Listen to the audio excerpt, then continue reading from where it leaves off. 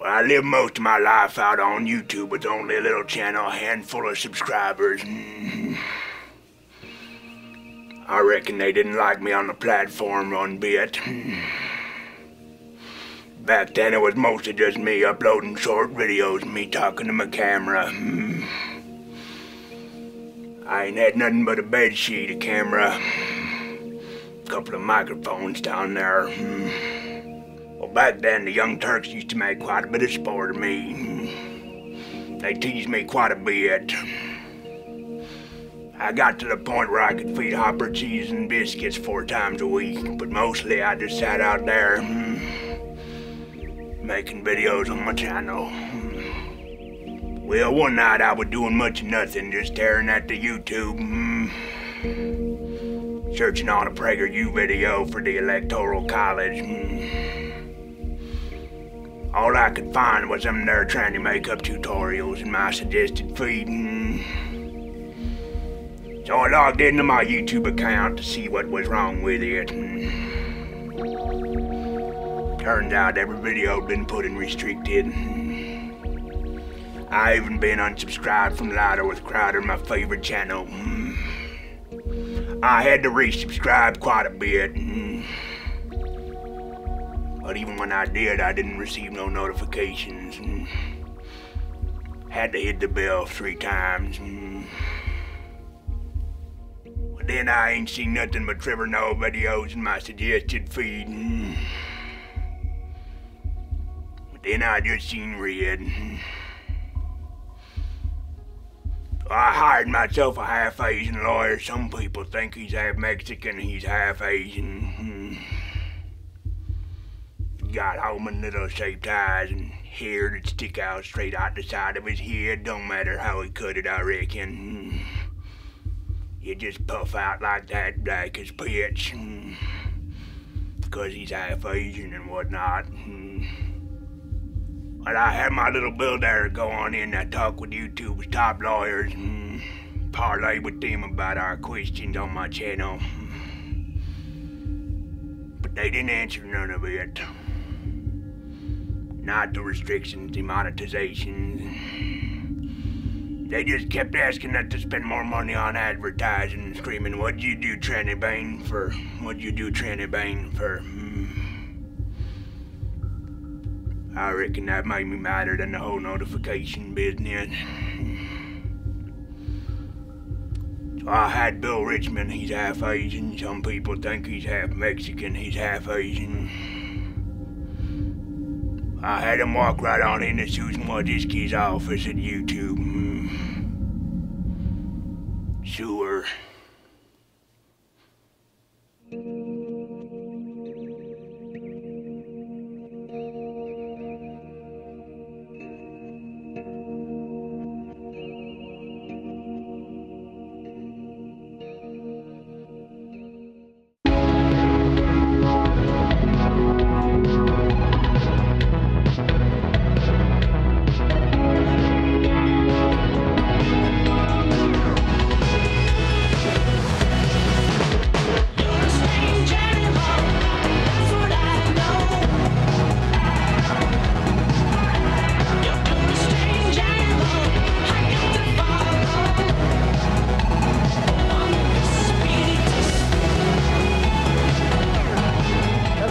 Father-in-law at a wedding.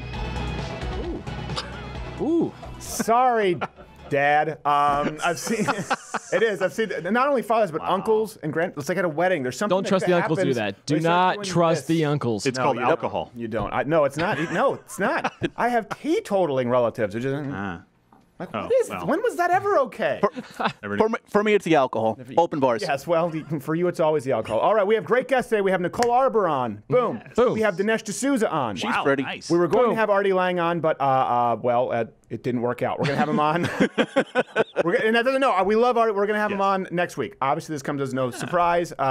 So that'll probably be a pre-tape. And this was a pre-tape with Nicole Arbour because of boobs. Sling Mug. What? because of Sling Mug Club. All right, listen, before we move on, first off, question of the day. Have you found that debate, because we'll be getting into this, a clip from The Rebel, which I just think is emblematic of how the left debates. Have you found that debating with progressives has become easier and easier thanks to the talking points now becoming so predictable? And in a follow-up, put a percentage on it. I'd like to hear from you. We often hear about the radical left and finding the center. What percentage of today's Democrats would you put under sort of the classical JFK liberal versus perpetual victim complex progressive today? Give a percentage point, let me know, because I think they're a significant majority. And when you're a majority, you're no longer radical fringe as it relates to the progressive wing. All right, producing the main video studio, as always, is Jared, who is not gay. Follow him on Twitter, not gay Jared. Meet us, credit with your comments, your thoughts, your photoshops. I fulfill my legal obligations. Are you good? I'm good. I appreciate it. And we have Ed G. Morgan Jr. He's here. Ed G. What's the wine of the day? Kay the Creator. Look at that picture. That's Kay the Creator? Bob Marley or something. What is that? Right? What is that? No, that looks like the singer from Korn. Maybe. And Brodigan, at Brodigan. Now, Brodigan is filling in here temporarily. You were my first hire, actually, at loudowithcrowder.com. Yes, I have seniority. How long have we worked together? God, I think it was since '87. Has it been 5 years? About 5 years, yeah. 5, 6 years, yeah. Nice. So, and people, you can send him your stories at Brodigan. He's often the one who gets us stories going in the morning, and he just happened to be in town. Also, cockburn is something that he's... It's a story that is a real story. That's awesome. I knew it. Never going to get old. So, you know what? This will all make sense or not later on. Nicole Arbour and Dinesh D'Souza. He said, I don't like that lead-in one bit. I just got out of the clink to escape the cockburn. Okay, in other news, before we get to that, university researchers have apparently run out of things to research. A new study suggests that people are racist against black household robots. Oh, what? This comes from Spectrum Wall-E, I guess, as a website. It says, the findings of a new study suggest that people perceive robots with anthropomorphic features to have race. And as a result, the same race-related prejudices, is it prejudice, that humans extend to robots. Well, you know what? Maybe if they weren't so lippy. Is there a superstition tearing down the wall? Hey, Roomba, do you think you could keep it down a little bit? Shut the f*** up! You bullshitting. Motherfucker, I ain't getting in there. Alexa ain't got nothing on me!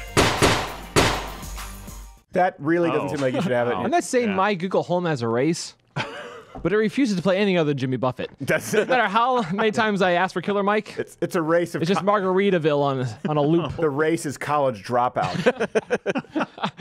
And yeah, you had a point about this, Brodigan, didn't you?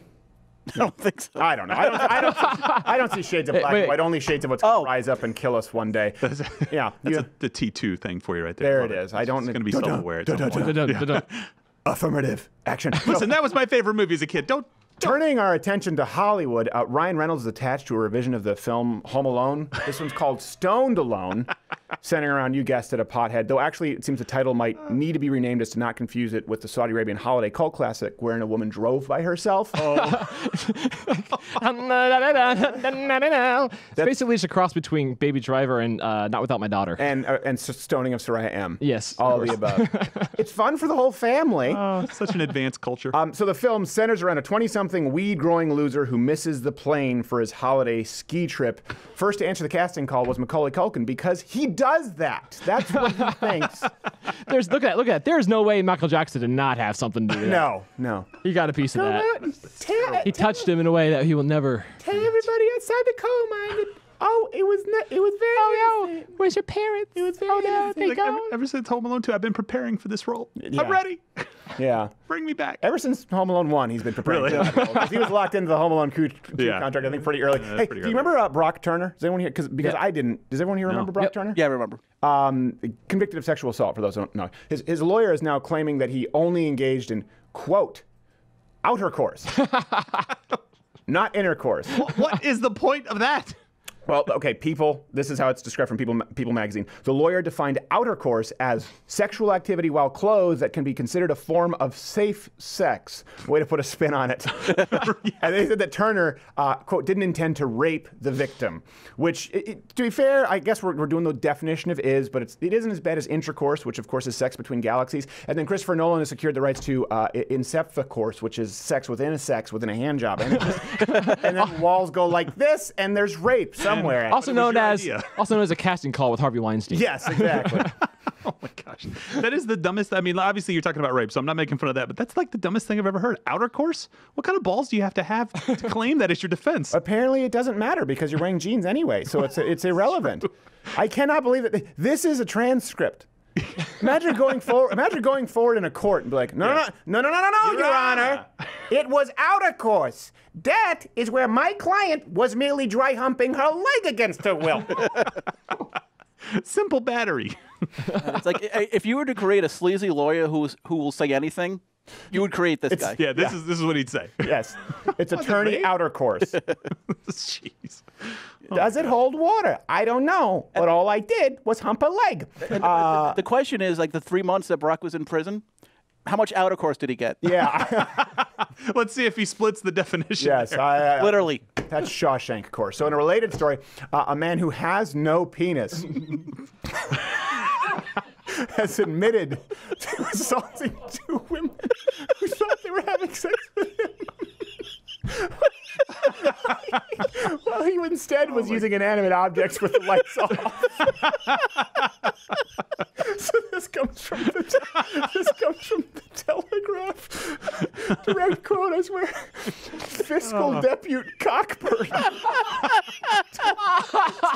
told the court that the man had been in a relationship with 2 women. Another quote. One of the women believed she was being penetrated by his penis. Period. The accused did not.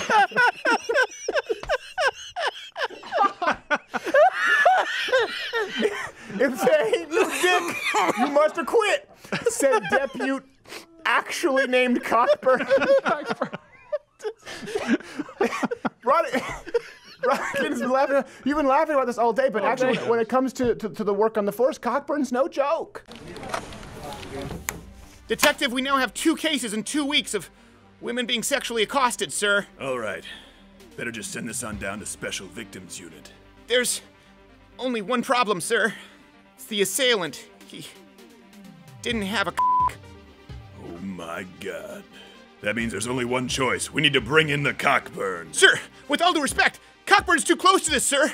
Cockburn's had enough. Damn it, I'll tell you when Cockburn's had enough. You may not like Cockburn. You may not like the methods. You may not even like the fact that Cockburn will push you to your limits just to find out what they are. But my God, there's no one better for this case than Cockburn. And the only reason you're still standing here is because you know it, you son of a bitch! Sir, I don't think it's a good idea, not since Oakland. I know about Oakland, don't you think I know about that? But sir, Cockburn's wife was killed by a c***less man! Come over here, deputy.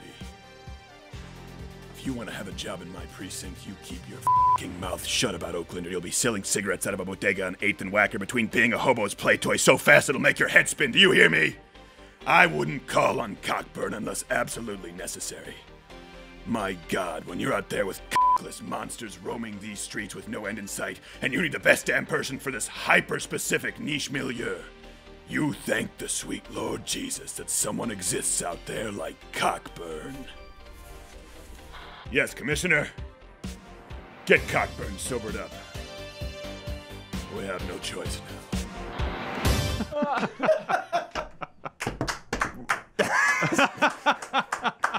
That took a long time. All right. Gosh, you can't make these things We up. have to get, well, no, we did. We did. We made it all up. Oh, that's not a real show. It's not a real film, in case you didn't know. No. Can you imagine him going and buying said inanimate objects at the adult stores? And it's like, give me something that won't raise any eyebrows in the dark. The story's not clear. The story's not clear if he bought those objects. Well, what do you think it was? True.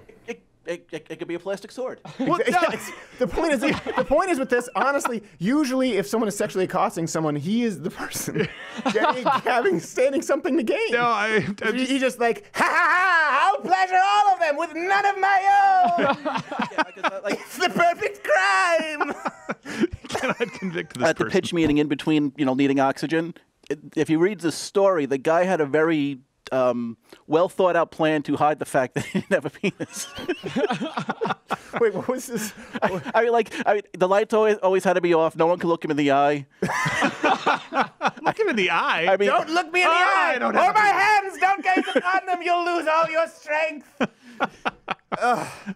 She's like, here, how about this one? No, that's I just too big. take, They'll know. it is a very bizarre crime. I'm going to invade the bank's safety deposit box and give them all my coins!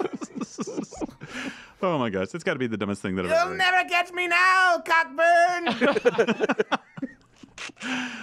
Cockburn always gets her man. You and your partner of Vag Hurts will never get this. It is a real story. You'll never see two gay guys trying to pull this off. I mean, I don't think it would work the same. Yeah, I don't know. I don't think it was. Which, by the way, I found out recently. We talked about this. I guess Patrick Stewart is not gay. What? A lot of people thought he was gay with Garrett thought he was gay. He was like, he still is not convinced. But him and Ian McKellen. Yeah, which is funny because Ian McKellen seems way less gay. Yeah. But you know what? If they Very confusing. If they actually were to ever, for example, you know what it would take for them to become an actual gay couple? Just Patrick Stewart saying yes. Yeah, and then Yeah. in front of every magazine. They're Hollywood's hottest couple. People get mad. It's like, well, what are you saying? Yeah, I'm saying that men are just so animalistic in their sexual urges, and you remove one part of that equation, which is that's it. It's just gay people. It's just a party of yes. As opposed to lesbian couples where it's a party of I have a headache. Exactly. Well, and that goes exactly. A lot of aspirin. They go through it. They get the Costco bottle. Aspirin. Come on, be sensitive.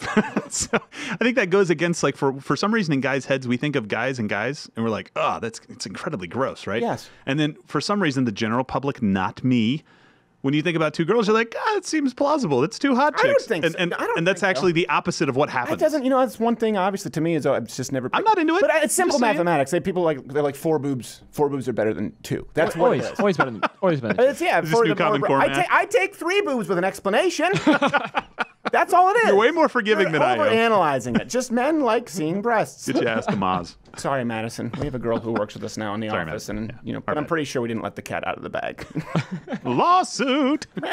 All right, so we're gonna move on to this. This comes to us from the Rebel. I highly recommend that you go watch the entire clip. Before that, by the way, hit our notification bell because subscriptions don't mean anything anymore. And join Mug Club. You get this full hour show every single day, loudofcletter.com/Mug Club. And live streams, if you don't, you can live stream every Thursday here on YouTube at 8 p.m. Eastern. Anyway, so this comes from the Rebel. Please go watch the whole video for context. I just thought it was very good. It was perfect to crystallize the techniques, the tactics that the left use right now when it comes to debating. And mainly there are 5, and you've heard us talk about them, but we wanted to take a video and give you a play-by-play just in case there were any doubt. So let's go to the first clip where right away this person, by the way, this is after to set the context, after the Toronto shooting. Yeah. Not a lot of news about this for people who don't know. It was a big shooting. I think 16 people were shot finally. Oh, wow. Do we know how many people died? Did it ever I'm not change? sure what. Last I heard 2. Last I heard 2. Okay, that's what I had heard 2, because you never know. Obviously, some tragedies happen. But after that, one reporter for The Rebel went and spoke about, obviously, the Muslim ties. So right away, this lady freaks out and goes to progressive tactic. Number 1, before the clip, the number 1 technique they use is, of course, accuse racism. She just go to clip. This is a moment for our community. Can you please not descend into racist things right now? Please don't. What? I'm sorry. What did I say that was racist? Sorry, this is not what Canada is about. Canada is not about racism. The Rebel is a racist source of news. Okay. I love the fact that she started with still on the phone with her friend. Yes. I have to call you back. I gotta go. On the phone with her friend while she has kids there with objects that could be easily swallowed. It's like, I'm sorry, I'm doing Sudoku while my child plays with a plastic bag over his head. I have things to do. So in record time, too, by the way, the racism. And we know this. I don't really even need to go over this a whole bunch. It's a tool that's used to actually bring you into their number 2 technique, which we'll get to in a second. But first, here's what's important. Why did she accuse this reporter? Again, go watch the whole video at The Rebel. It's up here on YouTube, or I think rebel.media. Why'd she accuse him of being racist? Here's exactly why. Did I say anything that was racist? Yes, or, you asked if the man. well, I'm actually. You asked if the shooter had visited ISIS websites. That is not. No, I said CBS in the U.S. This is not okay. I said CBS in the U.S. is reporting that. Okay. All right, and the truth is, the day that this video was being filmed, CBS was reporting that the shooter was, by the way, the Muslim shooter, had expressed interest in ISIS. Yes. By the way, ISIS even took credit for it. So it doesn't sound like they were too far off base. No. At least potentially, right? Though you never know. You can't always go by what ISIS takes credit for. No, that's definitely true. If anyone kills anybody, ISIS is like, yeah, he was one of our draft picks. Well, look, It's a total count over 2. We had an option contract. No, what really pisses me off about this is if you watch it from the beginning, he's very politely asking these questions. He asked a separate question about motive and then said, hey, here's what's being reported. What do you think? And this lady, who is absolutely not a part of the conversation, leans in, still on the cell phone. Oh, they're talking about some racist stuff. Hold on, I got to chime in because people think my opinion's valued. Yeah, exactly. So she's a horrible human being. And this brings us to the method number 2 I was talking about. The next thing that she does, and we see this from the progressive left, just tell you how you have no right to speak. They just try to deny your right to speak completely. We see her do that multiple times throughout the video. Don't come here. The rebel, really? You don't need to be here right now. And you are not my community. You can leave now. You so-called medias. Well, I need to not be here. Based on whose authority? Get the hell out of here. You have no business being here with your racist crap. Get your racist crap out of my community. Get it out now. Was that the Somali pirate from Captain Phillips playing that? He's looking good. He put on a few pounds. Looking for 15 minutes of fame there. I'm not the hero this Toronto needs, but the one it deserves. Your Toronto belongs to me. Rob Ford is gone. I am the captain now. I am the Dark Knight now. Where's his crack? By the way, this is just not necessarily a point, but just for complete bonus stupidity and insanity, this is the kind of argument that only the insane rant about. The rebel is a racist source of news. Because we're asking people their opinion of a mass shooting? Why? And the what does the mass shooting have to do with a man that, come on, man. What does it have to do with a man who you didn't finish that sentence? Why should I need to? Because you started that sentence. Because the sentence makes absolutely no sense whatsoever. You put words together to make a phrase that confuses people who are not retarded. It's like, flip, microwave, toaster, bagel. Wait, what do you mean by that? Why should I have to explain it? I shouldn't have to tell you. Because I want to know if I need to call the EMTs if you have a stroke. Racist. On air. Foam. What? Dumpster fire. Trump. So this brings us... it's a perfect example. It's just the left, they don't want to deal in reality. And I don't know if she even believes what she's saying, or if she's just that stupid, or if she's so dogmatic that she doesn't realize she's that stupid. It's like the stupid liberal chicken and egg. But, is it the chicken? Is it the egg? But she's just following chicken liberal, Toronto mayor, who instead, by the way, used this exact same tragedy to immediately pivot to gun control. You've heard me ask the question of why anybody would need to buy 10 or 20 guns, which they can lawfully do under the present laws. And that leads to another question we need to discuss. Why does anyone in this city need to have a gun at all? How about to avoid? And I know even answering that question won't fully eliminate tragedies like this, but even if we can prevent one of these incidents, then in my view, it is a discussion worth having.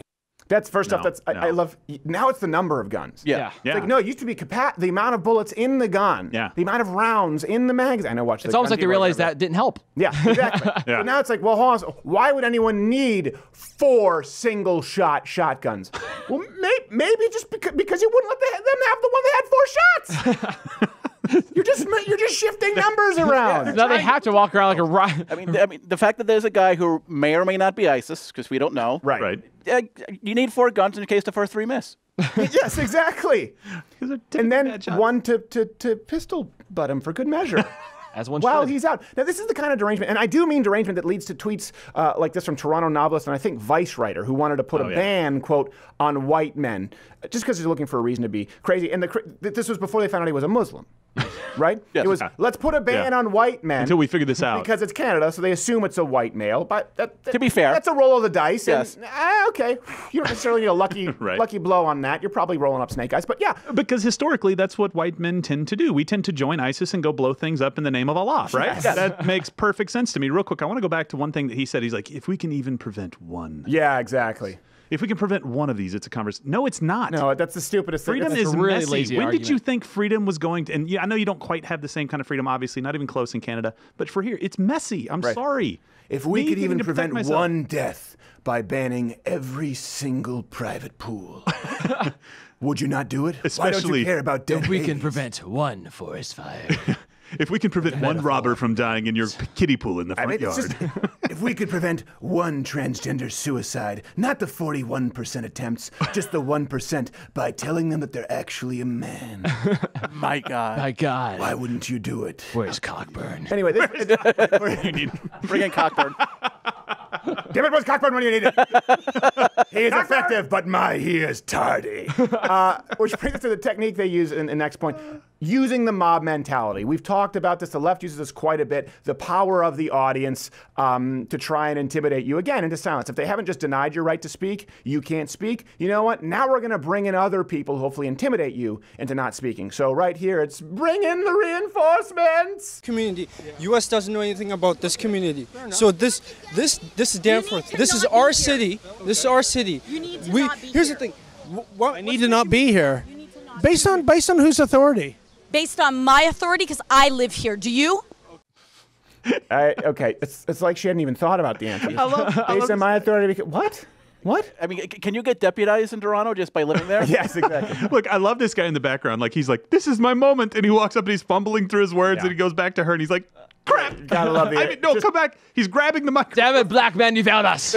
I'm black and in Canada. Talk to me. Essential when people talk about it, enlisting the white knight, in this case, black knight. It's just crazy. It's just coming right in, and his baby's like, listen. And this is so funny to me too. This is our story.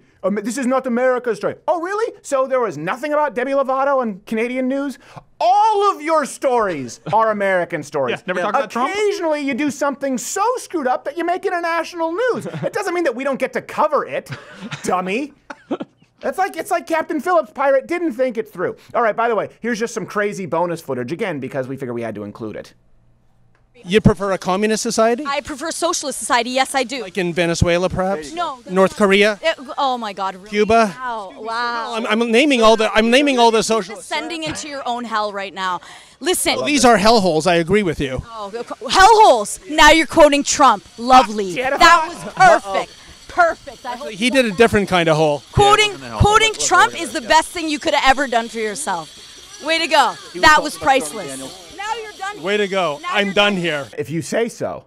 What? You have to be It's like, done. you quoted Trump, therefore you're done here because I said that Trump was racist and you are, and now you're a racist quoting another racist. It's like incept a racist. Which brings us to their top number 4 technique. We all know this, playing victim. So we say, okay, you're a racist, you have no right to speak, let's bring in the mob to intimidate you, and at this point, if you're still speaking, what they do, even if they have the mob, is they play the victim. They act as though you are attacking them, because if they are a victim, they therefore have the moral high ground. You see, this plays out to the letter. I'm just asking questions, but you're yelling at me. Not your question, nor is it appropriate. Are you really a school teacher? Yes, I am. Is this how you teach your children, by the way? Absolutely. You scream at them? No. Come on, man. Seriously? Seriously? Seriously? Are you that dense, dude? Well, I've never seen you teach, man. Seriously? Are you seriously that dense? I mean, you said you were a teacher, and I'm I just am wondering. a teacher. Don't question my profession. With the Toronto District School Board? Does that matter? I'm just wondering where you. Identify myself to you. I don't have to justify my yelling, cussing, racist accusations at you, sir. It's my First Amendment right, which I don't believe in and doesn't exist in our country's constitution. She actually goes on to talk about her rights. She says, I know my amendment rights. You don't have them. You don't have them. You're in Canada. Did you forget? And that's also not what we call them here. Yeah. I know my too much First American Amendment news. rights. They're confusing your rights again. Right here, if you were to say, I know my amendment rights to a police, just on a routine stop, they'd say, all right, let's put you in the breathalyzer. I know my First Amendment rights. I know my Second Amendment rights. And she just goes, I know my amendment rights. You don't have them. Because it's a crappy country. And this brings us to their favorite, not their favorite, but one of them, it's the appeal to authority fallacy. This is what they do a lot, the left. So to recap, they go racism, deny your right to speak, mob mentality, then play the victim. And then if that doesn't work, they just really want you to shut up. They either present someone else who knows more, like there's consensus from scientists who cannot be here right now. Like or Michelle they say, Wolf. Yes. Or they say, or look at this degree, therefore I'm what's the name of the socialist? I just forgot her name. Something Cortez. Something something, Cortez. She's like, I have a degree in economics, so I know economics. It's like, well, why don't you answer the question, economics? I have a degree! It's magic. And she does it right here. Not know anything about social reform? Do you not know anything about representative governments? I have 2 degrees in political science, man. Don't even try to challenge me. Well, please educate me. Don't even try. That's like a female equivalent of, come at me, bro. Come at me. Let's go. Here's my question at this point. What happened to her son? Like, did he just start walking home? He's at a tattoo parlor somewhere. If you watch the whole clip, the kid is clearly embarrassed. He's like, oh, he's can we really get out of here? Mom, we gotta do this again. I just want my damn ice cream, Mom. Mom, can you just get That was hilarious to me when the kid's like, oh, Mom, can we leave? And she's like, we're staying here. We're supporting this, and we're getting ice cream. I just want my Whether you ice like cream it or not. with the side of pretend rights. Yes, side of amendment rights that don't exist in my country. Now, here with all of this is what's even more scary. This is kind of these are the lamentations of the ragefully insane. It wouldn't be such a big deal if it was just this crazy tiny minority of people relegated to insane asylums being dipped in electrical shock water like Shutter Island. If that were it, you'd be like, okay, there are a few people out there. Instead, and this is what we've been talking, that's why I want to know what you think the percentage is of radical left-wingers, what they make up of today's progressive wing versus the moderates, because this person is, you guessed it, teaching your children. What do you do for a living right now, man? I'm a high school teacher. Okay. Yeah. Oh, okay. You're got a nice crowd. Young about people like you and about your agendas and about the racist crap that you guys propagate in my city after a tragedy. Look at that, there it is. It's her face going, yeah, I teach. Right. That's the face of, yeah, I get your kids for 7 hours a day and I get to force feed them my bullcrap saying that you're racist and that capitalism is wrong and guess what, there's nothing you can do about it. Yeah, that's cockiness about her propaganda and indoctrination and really child abuse at that point. And this is something that Americans really need to understand. Why is she so emboldened to say this? Why can she swear, cuss, make personal attacks, and then threaten to call the cops? Call the cops on the reporter, by the way, with no fear of ramifications on her part? Here's why. You're going to call the police? People about stuff that's completely inaccurate and irrelevant. This is illegal under Canadian law? You know what? Unfortunately not. But if you start spewing racist crap that is hate speech, yes, it is illegal. There it is. There's the rub. When people say, wow, well, hold on, when we did the change my mind, hate speech isn't real. People say, well, you shouldn't say mean things. But that's right. This man wasn't saying mean things. He has questions. He was saying, hey, CBS is reporting that ISIS, hate speech. I'm going to call the cops. There it is. That's what I and Jordan Peterson and people like Mike Ward have been fighting against for a long time. The people who write, use, respect, and manipulate hate speech laws are the person you see right there. Okay, this is what's important. Oh, she's just crazy. This is when people say the radical left and okay, she's just crazy. She's just the radical left. She's just this fringe. How far is she off from Melissa Click? Remember the college professor? I need some muscle here. She was so comfortable doing that. Or the entire the tribunals with Mattress Girl and UVA and the rape scandals where men never had any recourse. No one at the colleges said anything. Think about that for a second. She's a high school teacher. How far off do you think she is from most high school teachers, from most college professors? Let me ask you this. How far off do you think she is from Nancy Pelosi? How far off do you think her ideology is from Hillary Clinton? Picture this woman in office. You know why? Because we already have them. And they want to be in control, as you hear, of what you can say. The only reason the United States is what we are, and they are not, is because of the First Amendment, which is what they want to do away with. In Canada, they don't have it at all. And she even vocalizes. She's basically saying, I'm emboldened to say, because I say it's hate speech and it's illegal. She just uses that as carte blanche to accuse the man for saying, what about this man who may have had some involvement in ISIS? She thinks that she can verbally berate, harass somebody, and she'll get away with it. You know why? Because she can call the cops and have this guy arrested for asking a question. And you know what? In Canada, and in the kind of United States that Hillary Clinton, Nancy Pelosi, the Young Turks, everyone would have if given their choice, that man could be arrested. That should send shivers down your spine. Call in Cockburn. You need Cockburn to fix us. We have Dinesh D'Souza after this break.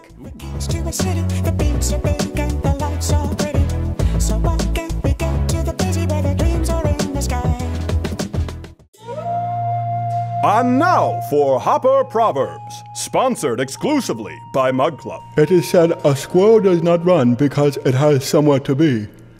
A squirrel runs because he's a dick. Just like Confucius. They're both dicks. Join my club. Stay tuned for more Hopper Proverbs, sponsored by Mug Club. That explains the trouble that I'm always in.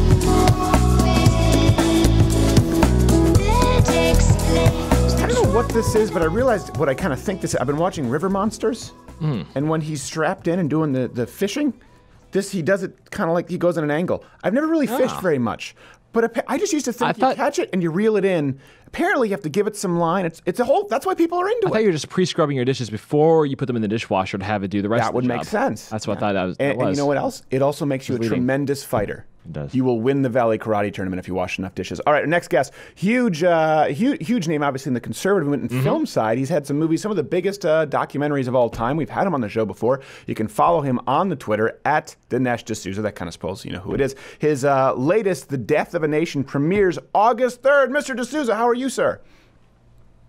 Great to be on the show. I'm glad to have you on the show. Now you're looking tan, which I know is a weird thing because you're a minority, but you're looking more tan than last time we saw you. Been getting some sun? I think it's because I did a family trip to Hawaii, and every now and then I have to reinforce the natural tan, and so.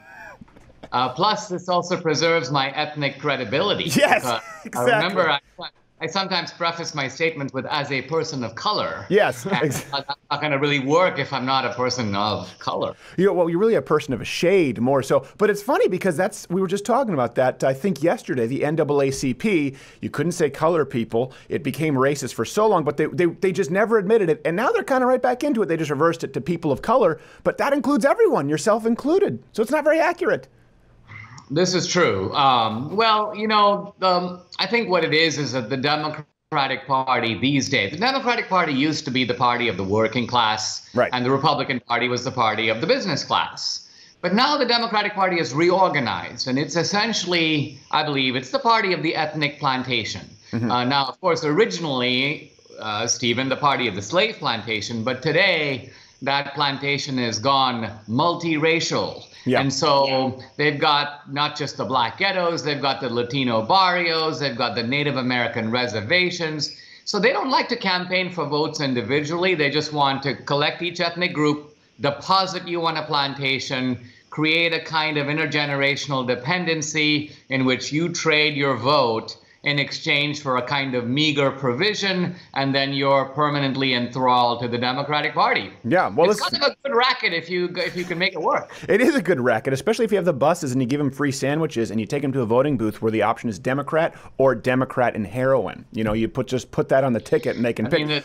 The genius of this plantation system is that it gets people to vote Democratic regardless of who is on the ticket. Right. This is true. Let me ask you this. Have you ever referred to yourself, or does anyone ever refer to you as Asian American, being Indian? Because I always wonder about that.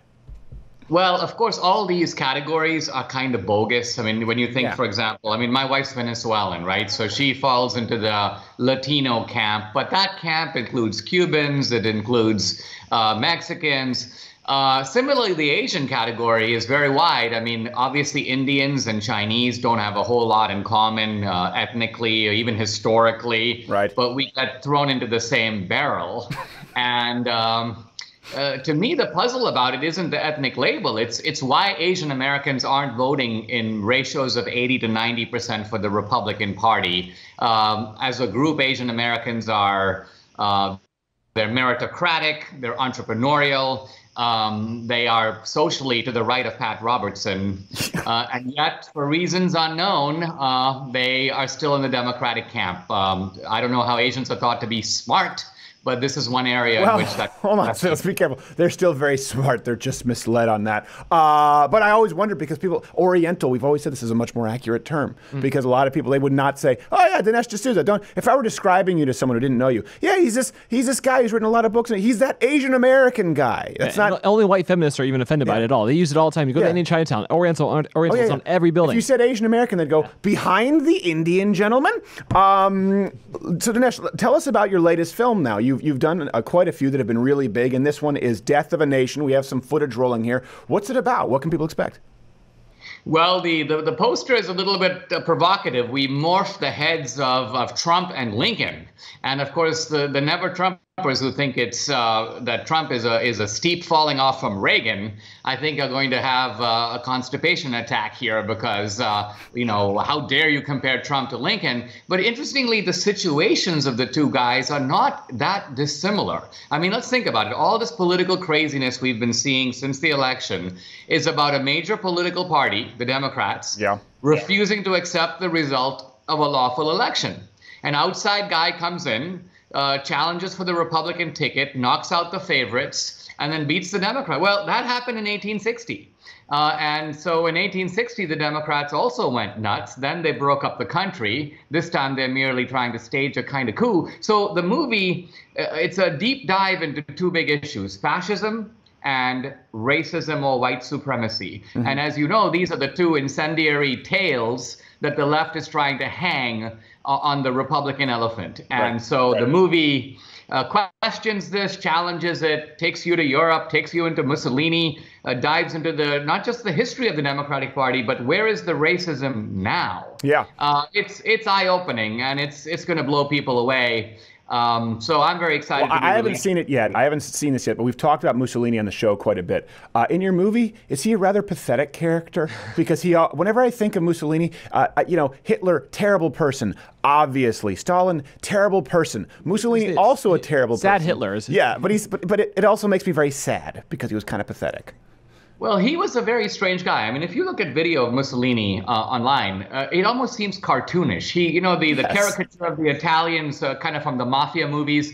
Well, Mussolini is that in italics, and it seems almost. He always reminded me of Goldfinger. Yes, Goldfinger. Yeah, a guy who's, he's exaggerated mannerisms and so on. Now, interestingly, in his own time, Mussolini was seen as a serious guy. He was very well read in sort of Marxist literature and history. He wrote extensive, scholarly or at least semi-scholarly articles. In that sense, he compares very favorably with Hitler. And of course, he was a man of the left. Right. He was an acquaintance of Lenin. Lenin sent him a telegram congratulating him when he started the fascist party in Italy. And so the fact that Hitler and Mussolini came from the left.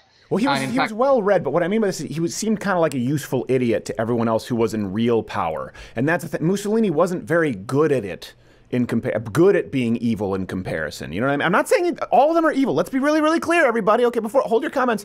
But Mussolini kind of sucked at being evil.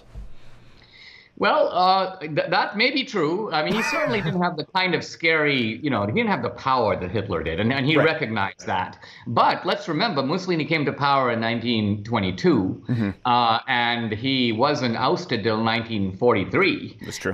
So he had a much longer tenure than Hitler did. Hitler basically lasted a little over a decade. Mussolini lasted almost a quarter century. Hitler, that one-hit wonder. The one-hit wonder. That Walther PP put an end to it. Otherwise, he would have been like ABBA, just churning out hits. No, that is true. And, a good point to contrast. That doesn't mean that popular is right. Winston Churchill was ousted immediately after wartime because people wanted socialized healthcare. That was a big thing that people don't remember about Winston Churchill. So he was there for a long time. But yeah, he just makes me sad because he's such a wiener. That's how I feel about Mussolini. Sorry for the direction with this. Let me ask you, what kind of pushback have you gotten from the left with this film, considering not only the cover, but the theme, going in with Lincoln and President Trump and the Republican Party and the racist Democrats? Well, we've held back both on the film and on the book. The book comes out July 31st. The film is out August 3rd. No one's seen it. And it is funny that some people are attacking it without having seen it. But, and in the past, we've done a lot of screenings and things so people were able to see the movie before it came out. But we're opening in one big bang in 1,000 theaters next week. And I expect that things will get kind of lively at that point. Yeah. Now, of course, there's a professional cadre of critics who tend to go see the movie, and then no matter what it says, they start bashing it. Yeah. And this is because they're on the left. And ironically, the better the movie is, the more effectively it makes the case.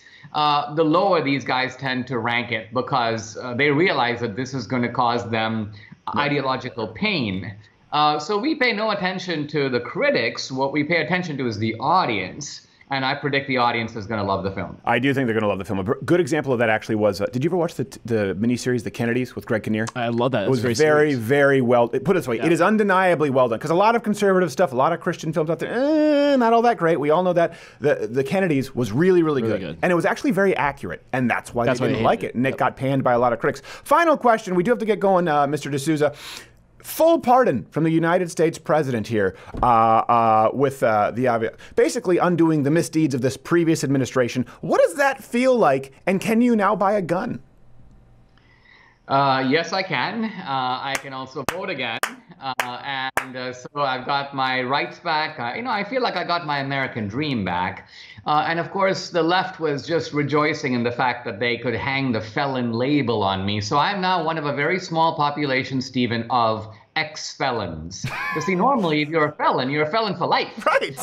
There's a small population of us pardoned guys. Right. Anyway, I was on CNN and they were like, Dinesh, you really are the beneficiary of preferential treatment. Very powerful people like Senator Cruz and the president got you off. And I'm like, well, you know what? Some very powerful people named Obama and Holder and Preet Bharara got me into this in the first place, so it took a few powerful people to get me off. They were too busy getting Chelsea Manning a wiener. Yeah, exactly. Or removing it. Which way did he go? Yeah, I don't know exactly. Something with the Manning and it involves a wiener. But that is, I'm glad to hear it. And you're like the Count of Monte Cristo. Most people go in and they're in prison and their reputation is tarnished for life, but you were just putting lines on the wall, scratching it through. You made your way out.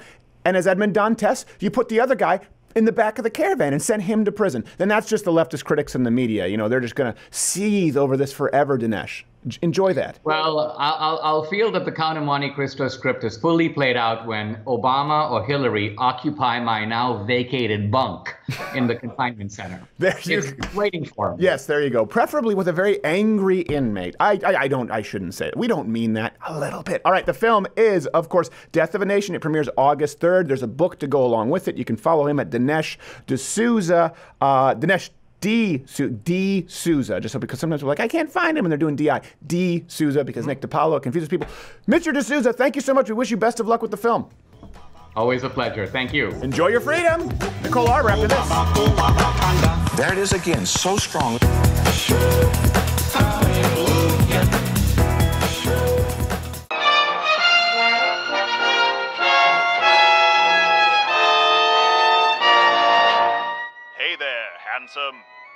No, not you. Oh, Lord, no, I'm talking about that snazzy t-shirt.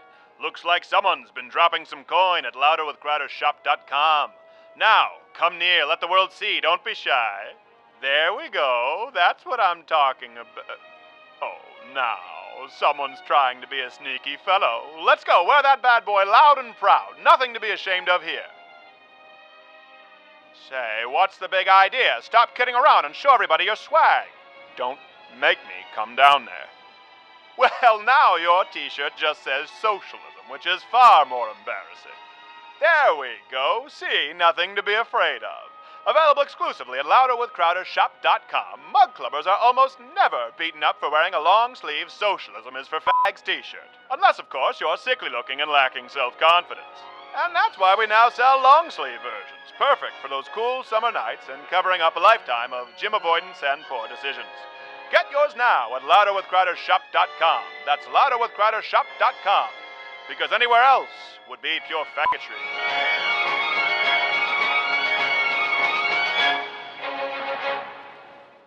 Hey there, one live read of the week. Not only can you support, of course, the show if you need to purchase a firearm by Walther because of the wonderful sponsor of the show, but the show only continues to exist because of Mug Club. louderwithcrowder.com/Mug Club. We do the show full hour every day. And listen, we're not paying the bills with YouTube. We've talked about this. And just so you know as well, there are about a dozen people employed here at Louder with Crowder. A lot of people, like you're seeing for the first time, Brodigan, I've been with for 5 years, and they rely on Mug Club and they help contribute to the show. So a lot of people who aren't necessarily on-air personalities, they don't always necessarily get the credit that they deserve. And if you don't like it, you do not have to join. You can do a free trial, $99 annually. Get this hand-etched mug, as well as Louder with Crowder every single day, and all of the other wonderful CRTV programming. louderwithcrowder.com/mug. Oh, and if you're a student, veteran, active military, it's $69. Okay, do that. Maybe buy a Walther if you need a gun. Back to the show. And now listen to this.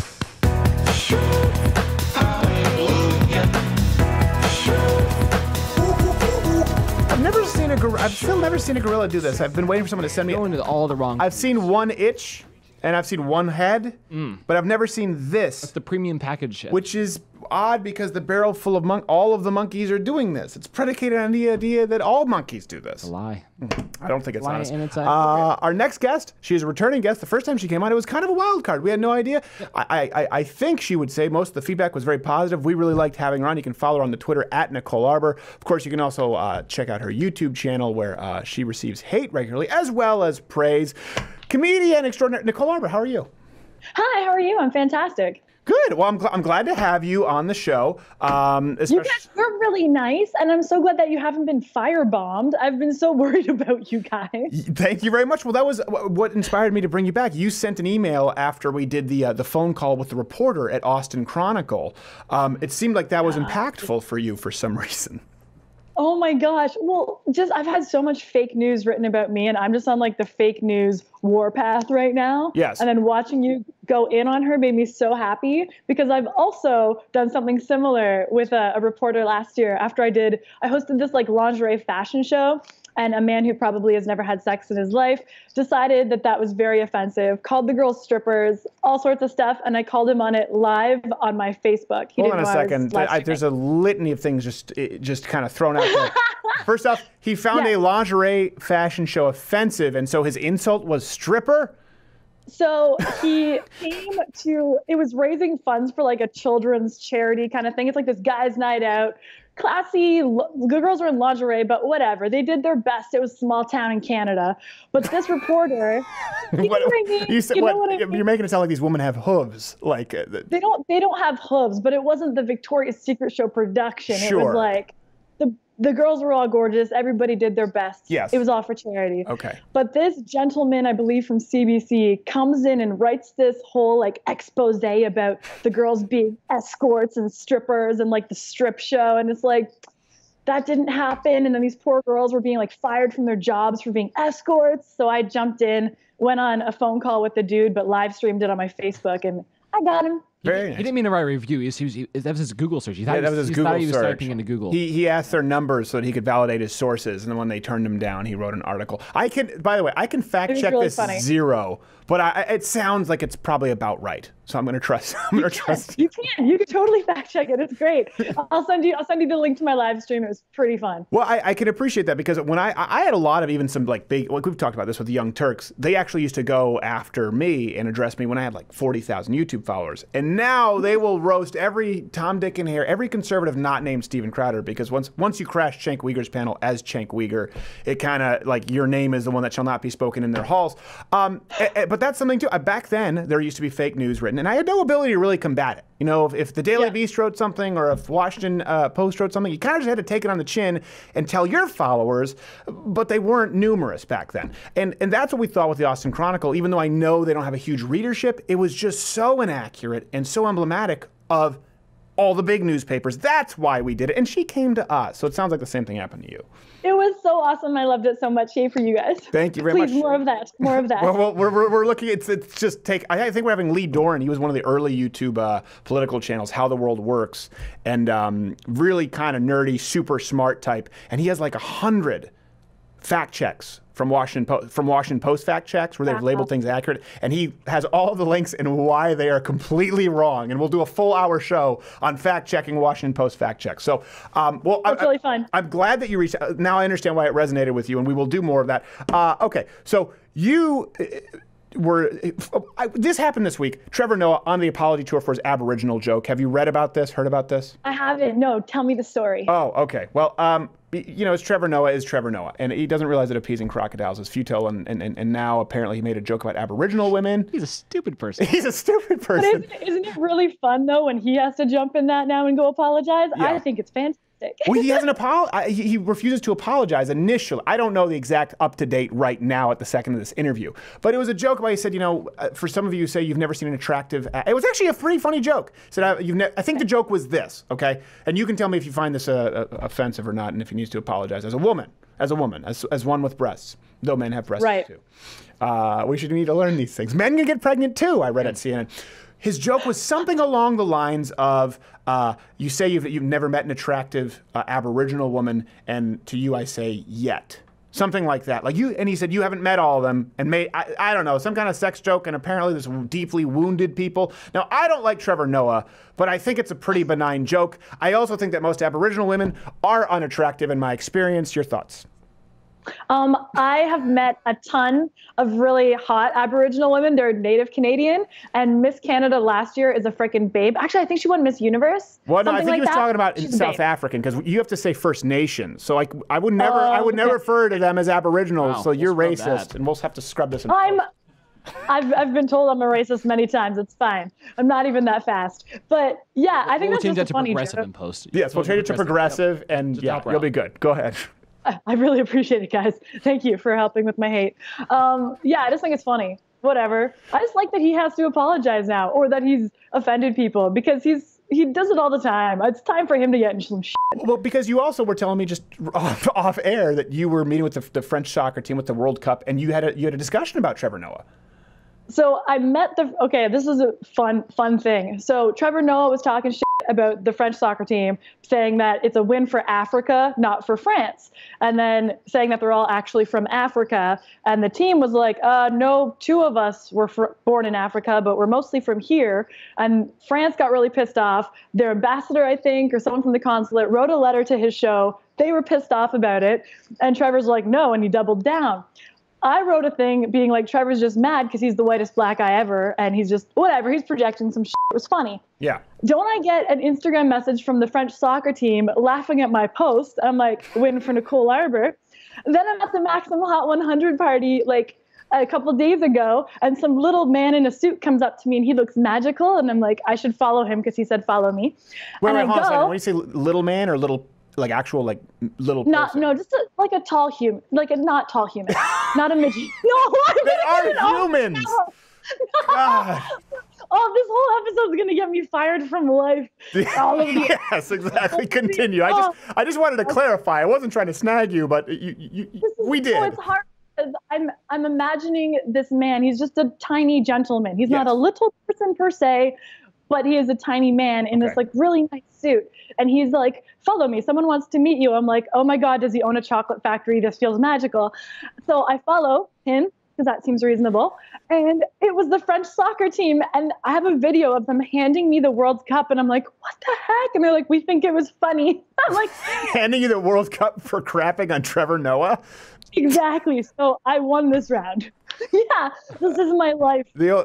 I hate to correct you, but Oompa Loompas don't own chocolate factories. They're indentured servitudes, indentured servants to the chocolate factory. I knew this, but the man who does own the chocolate factory wears very nice suits, and he can pretend that he walks weird, and then he does a front roll, and it's fantastic. Yes. It's a good show. Well, actually, you know, we actually had Little Person Jesus and Little Person Santa wrestle at our Christmas live stream for the Spirit of Christmas in a pool of pudding, and they were very spirited.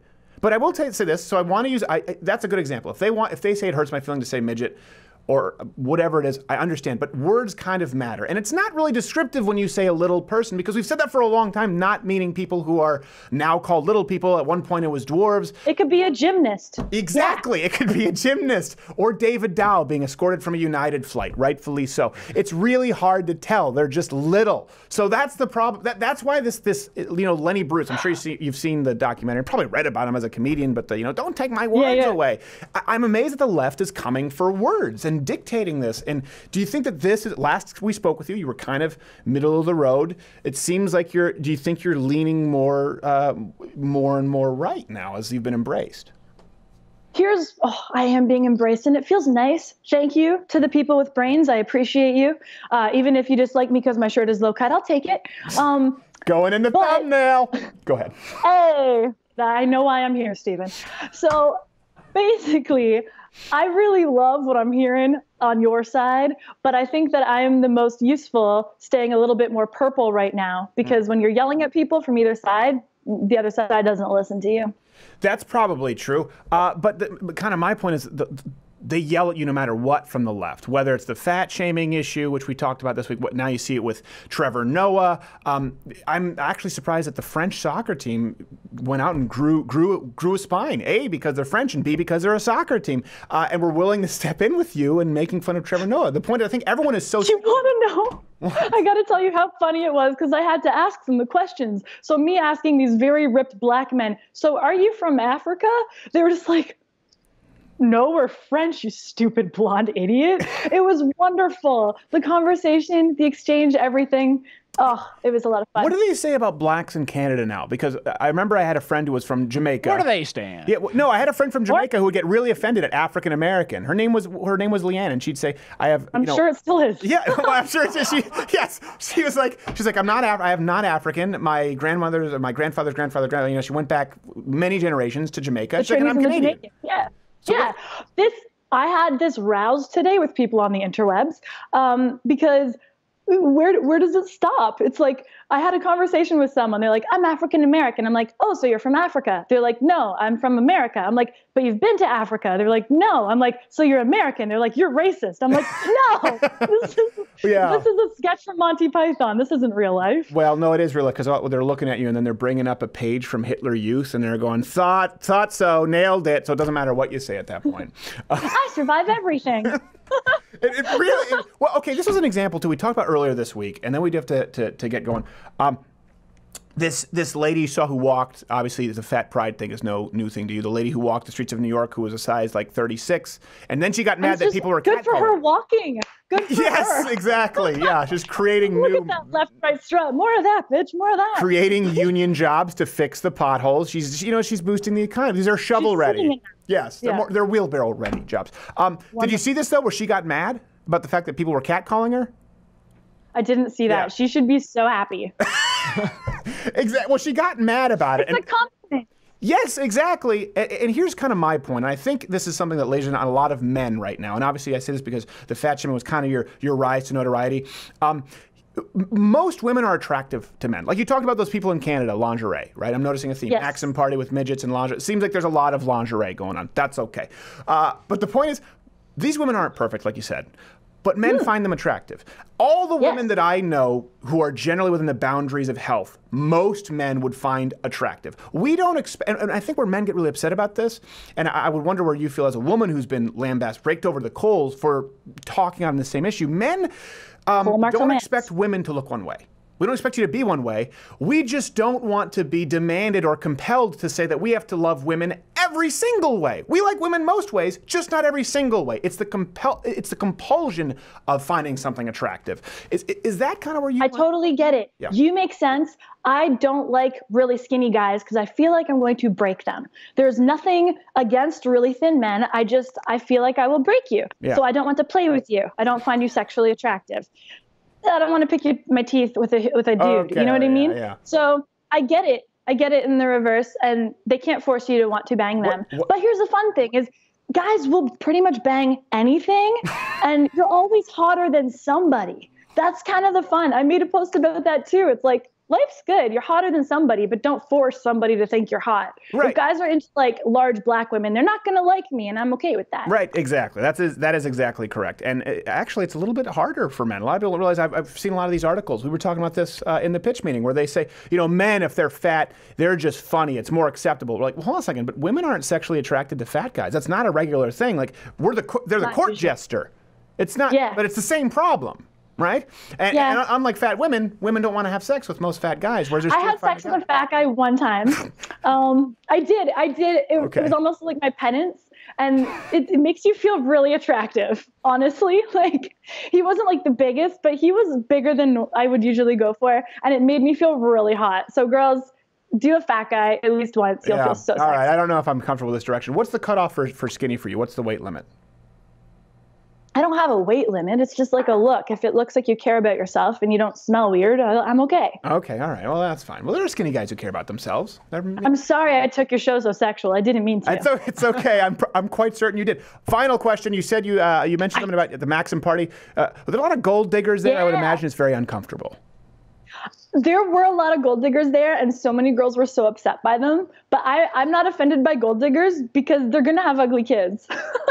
Like, it's not hot guys that have to buy women. So, like, karma is there, bitches. Don't worry. Oh, right. Okay. If people want to follow your YouTube channel and follow your tour, where do they go, Nicole? Instagram, please. IB, letter I, letter B, Nicole Arbour. On YouTube or Facebook, I'm Nicole Arbour, Nicole Arbour fans. I'm pretty easy to find. Well, no, it's not for Americans because you spell it with a U, just like Canadians spell color. So it's Nicole Arbour. Oh, you are. We're very inclusive, even with how many letters can come play. This is true. And they put a little skinny guy line through the 7. All right, Nicole Arbour, thank you so much. We have to go wrap this show up in a nice bow. I appreciate you taking the time. Okay, bye.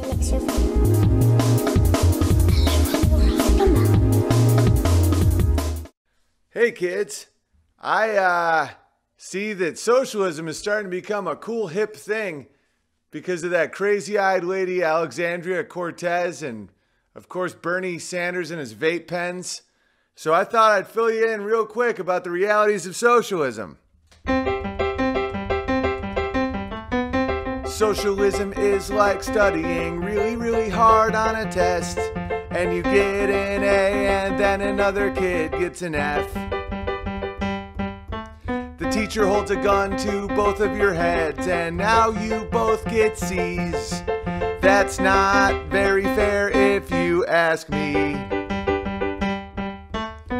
So when that crazy lady with her crazy eyes talks about socialism, she forgets to mention that it always ends in starvation and genocide.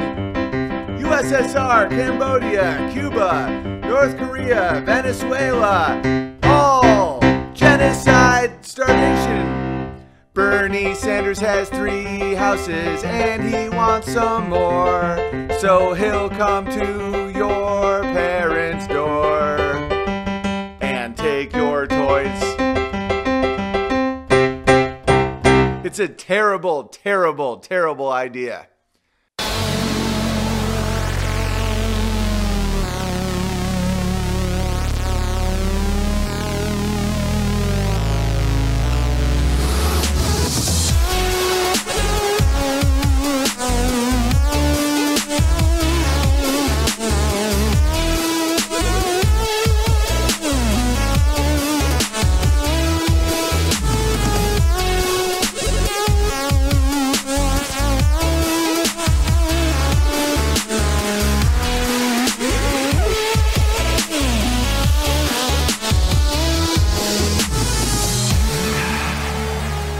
Riptide.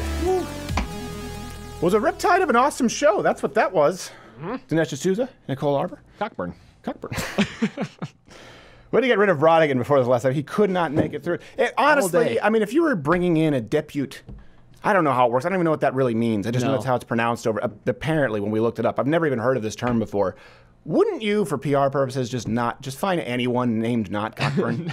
I love it's also Kirsten Cockburn, so it's like a double case. It's like a really cheesy. Well, now the cat's out of the bag. We avoided saying Kirsten because all the cop movies involve men, and we're like, it's not as funny if it's a woman. It almost seems like sexual. It almost seems Bill O'Reilly-esque if we talk about her as a woman.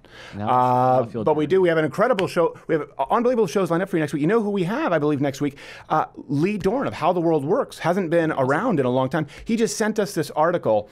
Not an article. He sent us a sheet with like 80 fact checks. I think we just talked about this with Nicole, and he is confirmed, I believe, for next week on Washington Post. They're fact checking. So we're just going to do an entire episode on that, just to show you how far, just to show you how deep the roots are of dishonesty in the media. And that's not to absolve anyone on the right when they are dishonest. The fake news that we talked about on Facebook, of course that happens, and I hate it when the right does it. But it's been a long-standing history of the left going completely. It is their full-time job. They consider that it's their privilege in life. Can you name me? Put it this way. Fact check with their own facts. Can you name me any liberal journalist who was unbiased, who just delivered the news? Brian Williams, no. Dan Rather, no. Don Lemon, no. Anderson Cooper, no. Because at one point, Walter Cronkite, of course not. No. At one point, they were all considered journalists. You expect the Lawrence O'Donnells, Rachel Maddow's. None of them. I can't say any. Probably the closest would be Shep Smith, and he's like a moderate Democrat, as far as I understand it. Yep. But none of them. Not one. Think about that for a second. Name me one who you. Okay, Jake Tapper. I remember when I started 2009 was at PJTV and Hot Air and Ed Morrissey. They were going, but you know what? Jake Tapper tends to be pretty good. Yeah, there you go. What about now? It's just given a matter of time. Even like just like 2 years ago, I used to think Jake Tapper was much more down the middle honest. I thought that too. And then they always veer. It's a curveball at the end. Starts having a couple of brunches with Chris Cuomo, and now you end up with this. I don't know. All right, so let me kind of tell you something here. We usually get into this last segment. I think Knock AJ was the one who said that we should name this segment something, because sometimes people are like, I wish you'd upload this. We should just like have a name for it, like I don't know. Well, I've been talking about Crowd or something with Courtney, maybe writing, because we're working on the Change My Mind book, and we're trying to make it very economical. Maybe doing a pamphlet version for people who are in college, just the really basic arguments, and then maybe doing a longer hardcover for people who want to buy it as a gift. But there's another book that I've been thinking about for a while, the self-help book you'll hate. And a couple of things I've talked about really very consistently. There aren't a lot of key details you need to know in life to avoid the major pitfalls. As far as being successful and having interviewed the most successful people in any of their milieus, whether it's Daniel Cormier, whether it's Brian Shaw, whether it's people like Thomas Sowell, something consistent, you have to believe in yourself, realistic belief in yourself, and consistency and discipline. That's the good stuff. But today let me get to two really, really bad things. The worst things for the human soul. I'll start with myself. I lied to my mom recently. Really bad, bold-faced lie. You know what it was? Sorry, Mom. Turns out she needs bunion surgery. You know this. Mm-hmm. And I did the same when my dad had melanoma, and I just said like, wow, skin cancer, that's the easiest thing to remove. Now that's true, but not melanoma. My mom, I don't know a whole lot about bunion surgery, okay? All I know is that I've heard it's terrible. And my dad reiterated that, saying, if you have to do 2 bunion surgeries, they say do it all because you'll never go back. So my mom said I have to get bunion surgery. And without even thinking, I said, oh, that's an easy one.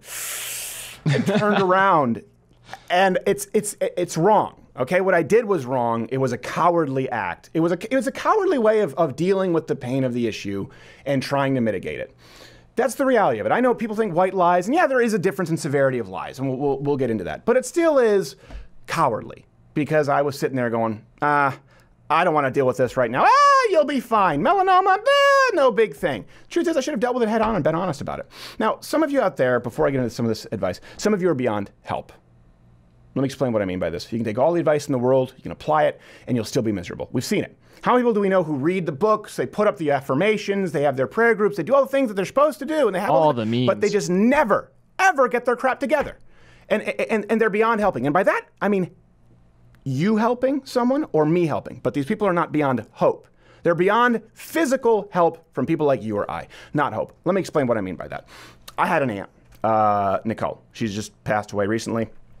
Lung cancer, socialized healthcare. I'll get into that in a whole other time. But I was always afraid of her. She was kind of mean. She was very mean, actually, as a kid. The last person I wanted to say was with my Aunt Nicole. I didn't know this growing up, but she had a very abusive childhood. Not from my grandparents, but they couldn't afford to raise her during the Great Depression, so she had to go live with another family for a period of time while they got on their feet, and they were horrible to her. So it makes sense now, but when I was growing up, my Aunt Nicole scared me. I thought she was very, very mean-spirited, and I didn't like her. I didn't like being around her. I was scared of her. She never forgave my grandmother, okay? When my grandmother was dying from lung cancer, and they prayed together, and my grandmother apologized, and she forgave her. I know some people say people never change. I saw it. Now, this person would be beyond help because my entire life that I knew her, she was never a nice person. And then after this death, after this forgiveness, she was the nice aunt. She was the person whose apartment I wanted. It was I've never seen anything like it. It was like Ebenezer Scrooge, only it would have been considered lazy writing. So I've seen it. Okay, so some people are beyond help, but they're not beyond hope. It just means that, yeah, listen, as a Christian, I can call it spiritual healing. You call it whatever you want. Maybe something happened with her neurotransmission. I have no idea. It was like a whole different Aunt Nicole. Go back to my lie. It's wrong. It's not altruistic. Almost all lies, pretty much all of them, span from cowardice. And the two things most corrosive to the human soul, while we talk about the things that lend themselves to success, are ironically success. Also, that can really destroy people. An aspect of life with external factors, not entirely in your control. I've talked about this. Other factors at play. And cowardice. We've talked about this, which is internal, over which you have complete control. And the worst sin that you can commit against anyone, more importantly yourself, is lies of cowardice. And yeah, lies to avoid hurting someone's feelings like I did, those ultimately spawn from cowardice. I was afraid to deal with hurt feelings. And so I sidestep with a lie. And sometimes I justify it, but it wasn't right. But as far as the lies that really mold your soul, It's the cowardly lies that you tell to save yourself, and I've done that. All lies are told to avoid discomfort. That's the reality, right? The difference really clocks in between telling a lie to avoid someone else's discomfort, like when someone asks if they look fat, versus telling a lie to avoid discomfort yourself, often knowing that that burden, that hurt gets passed on to someone else. And I've done that too. There was a period in my life when I was in junior high where I've done that too. Or like lying to a friend when you need to pick them up at the airport. And you say, you're unavailable. Really, you're doing nothing. You're playing video games. All of us have done that. That's a less severe version. But you're not lying to not hurt his feelings. You're lying because you don't want to pick him up at the airport, okay? Lying about the broken vase that your mom really liked. I did that. Saying it wasn't you. Wasn't lying to save my mom. I was lying to save myself. But then you go to more extreme examples. Jesus, 30 pieces of silver. What about lying to someone? What about telling someone you love them? You ever done that? You ever tell someone you love them and you don't? I've done that. Or telling someone to trust you. That's something we say a lot, right? All the time. Well, do we really know what trust means? This is why I say, because you need to be able to trust yourself. This is the actual definition of trust. It's the firm belief in the reliability, truth, ability, or strength of someone or something. I've really tried to curb using that word because we say it all the time. Trust me. Trust me. Trust me is a promise. How often do we say, trust me, the Habs, the Canadians, they're going to go all the way this year. Well, hold on a second. That's a lie. There's no way you could ensure that trust. There's no way you could ensure that the Montreal Canadiens are going to win the Stanley Cup this year. Why should I trust you? Why just say I hope they do? Trust me, I know how to fix a car when you've never worked on a car. I did that once when someone said, do you know how to fix a starter? I said, yes. No clue.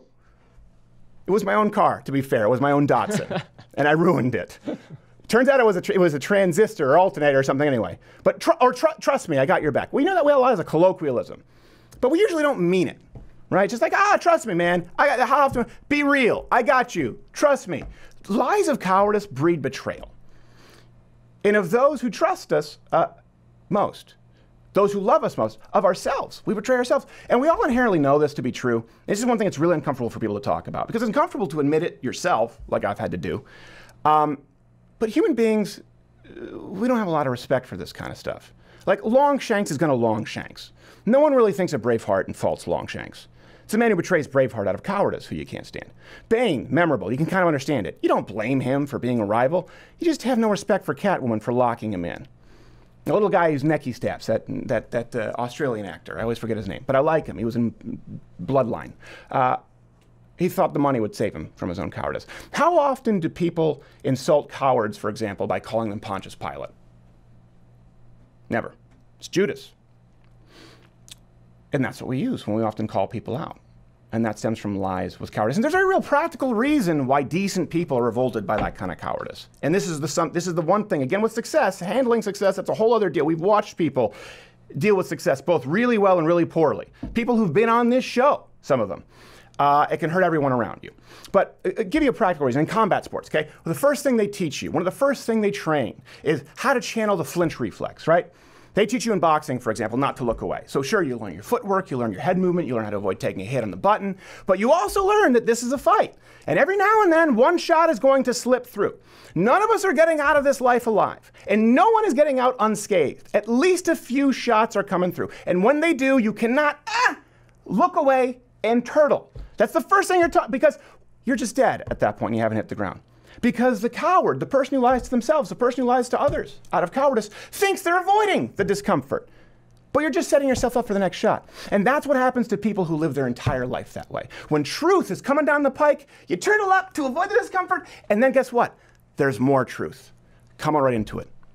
And I've done it. I've had times in my life where I've been there trying to avoid the discomfort with lies of cowardice. And do you know what happens when you turtle up and you look away? You don't see the next shot coming. You never see what's coming down the pipe. You're afraid to deal with the discomfort, and you set yourself up for a world of hurt, and it sucks your soul out of your body. And I've seen people who are on the twilight years of their life, who have lived their entire life that way, and you just get stepped into the corner and taken out. Some of you are beyond help, but not beyond hope.